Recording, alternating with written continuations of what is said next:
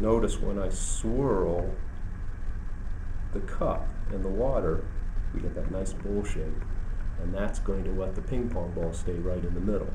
It's going to stop it. Notice I put the ping pong ball in there. It always wants to float to the side. We may talk about that in another experiment. It's a property of basically the shape of the surface of the water.